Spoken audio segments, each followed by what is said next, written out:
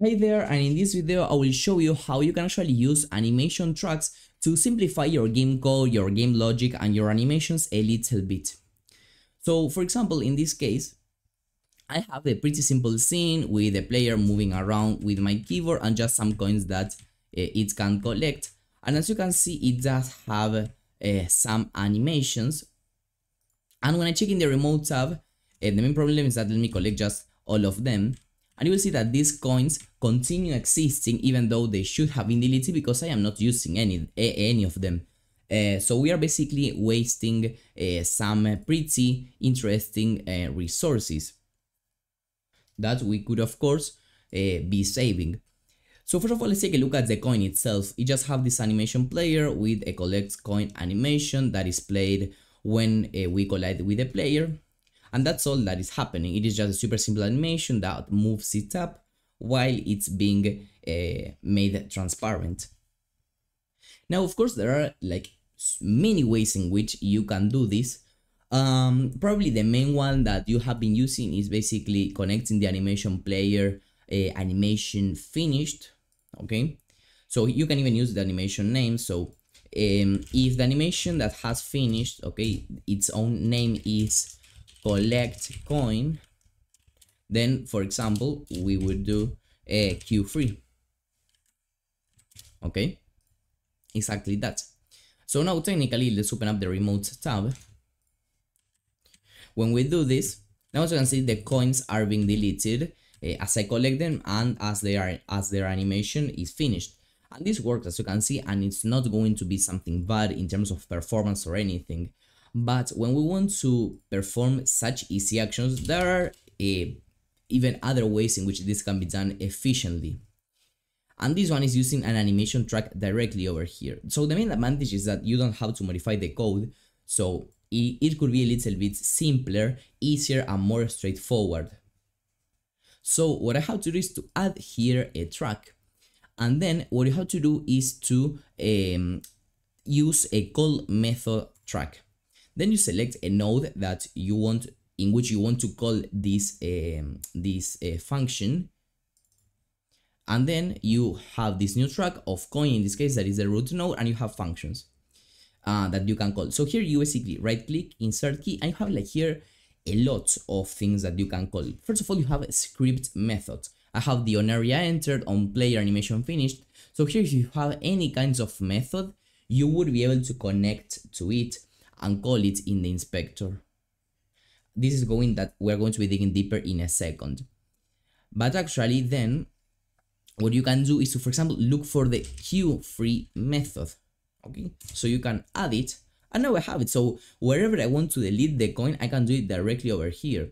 So for example, let's put it at the middle of the animation, something like 0.25. So this would be, or should be at least, in the middle of the animation. And I believe that yes it is. So now when I play, you will see that my coin in the middle of the animation is deleted. Okay, so the animation doesn't finish. So basically what I could do is to move this to the end of the animation in 0.5 in this case. And now if I go to remote tab, open it up, you will see that the animation plays fully, and once it finishes, it is deleted, and I didn't use any kinds of code, so everything is working as it should. And well, maybe it is a little bit more visual to do this. Now this is also quite useful, not only for this but for anything. So for example, when we collide with the coin, it means that if we are playing this animation, the coin has already been collected, so we don't want to collect it again. So maybe what we would want to do is to disable the collision shape. And of course, once again, what we could do is to here, okay, play the animation and then grab the collision shape, dot disable, and make this true. This would disable it and would be okay. But once again, why would we put this code over here if adding it here in the animation would also be good and we would save some lines of code? So we can add a track. In this case, we don't want to call a method, we want to modify a property. Remember, these things over here are called properties. And in this case, the properties inside of our collision shape.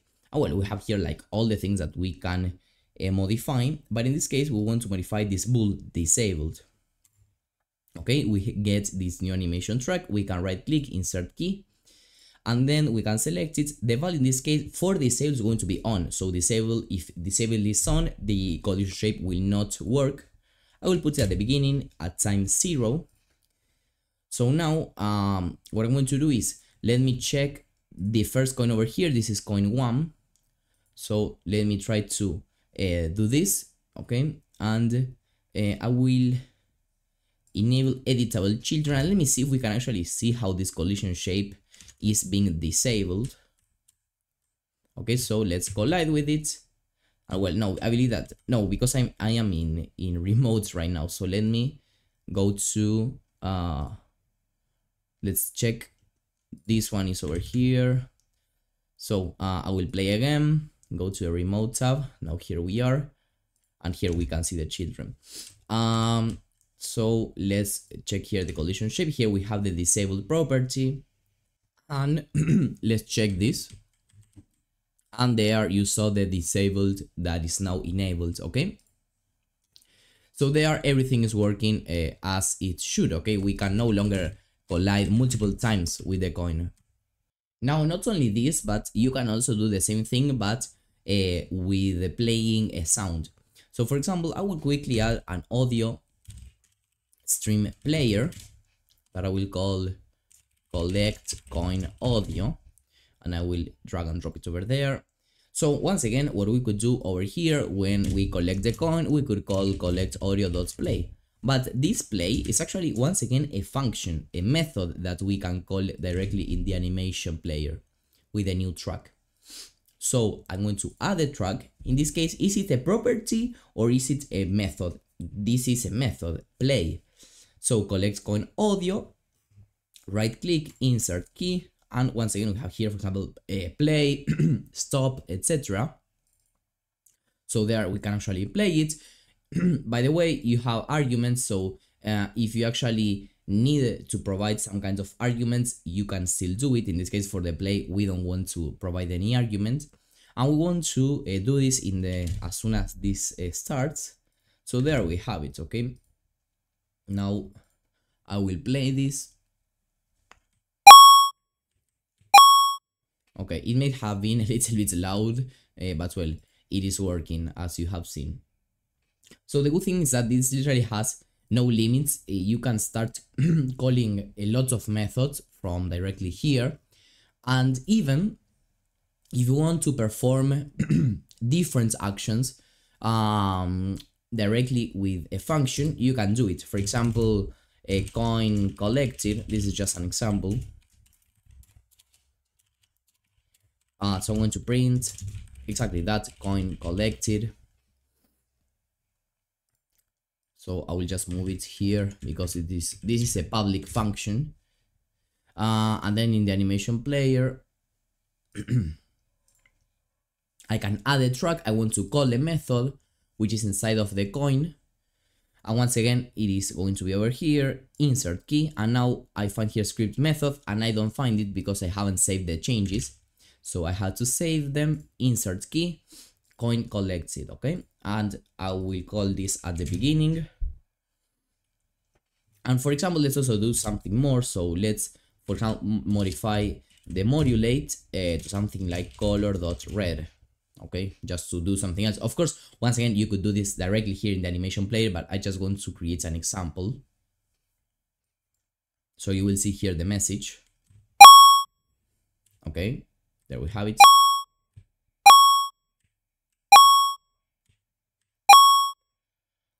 And if you saw two messages here, I think yes, because in the same place I actually had two coins in the same place, but well, now it should not be happening. But anyway, I think that you were able to understand this.